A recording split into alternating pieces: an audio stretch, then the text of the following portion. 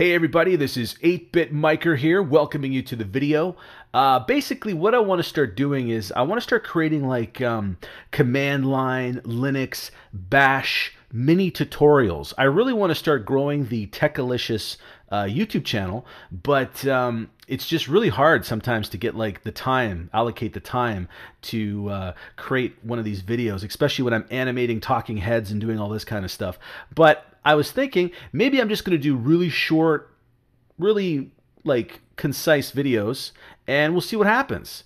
I'm kind of babbling right now, so let's get into it. So basically, what we're going to do is, as I said, we're going to do some tutorials related to Bash. Now, what's Bash? Bash is a Unix shell environment. Now, when I say Unix, I also mean Linux. So basically, it's Unix-like systems.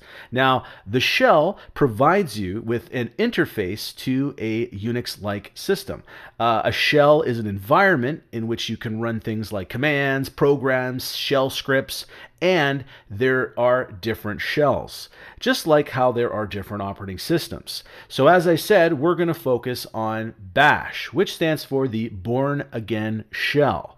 Now, I guess in this tutorial, we're just going to find out how do you know if you're even running Bash. So I'm right now in my shell, and I'm on Ubuntu.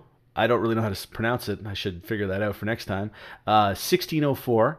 And basically, I'm going to find out how which shell I'm running here. So Unix has some special characters. And one of those special character is the $$. So what's going on here? Echoing, I'm echoing, so I'm printing back to the screen, and I'm printing back this variable. And what it's going to do, it's going to interpolate the variable, and basically all that means, I don't know what the actual definition, but think of variables like placeholders, and they're getting replaced with their corresponding value. So this $$ contains a very special value, and what's the value? It basically contains the process number of the current shell. Now, what's that? So there's a lot of explanation required, isn't there? So a process is basically whenever you run a program, you initiate a new process. And every process is identified by a number known as a process ID or a PID. So there's a program called PS, and this is stands for process status.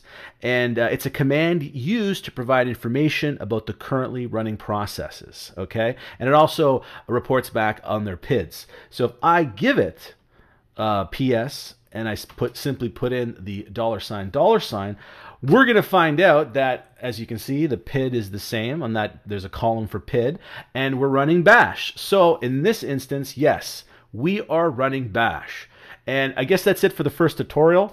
Very short. Well, not really, because there's a lot of explaining going on. Hopefully the next ones will be more exciting. One more thing. This isn't a permanent way of doing it, but if that said something else under the command besides Bash, you can just type in Bash, and basically Bash would be invoked, and that's your new shell. But we're going to do a lot more interesting things in subsequent tutorials. So sit back, enjoy the ride. That's it for now. Feel free to subscribe and like the video, and thank you for watching. And also, I'm going to post this on our website at techalicious.club, and there's all kinds of tutorials that I'm going to be posting there as well.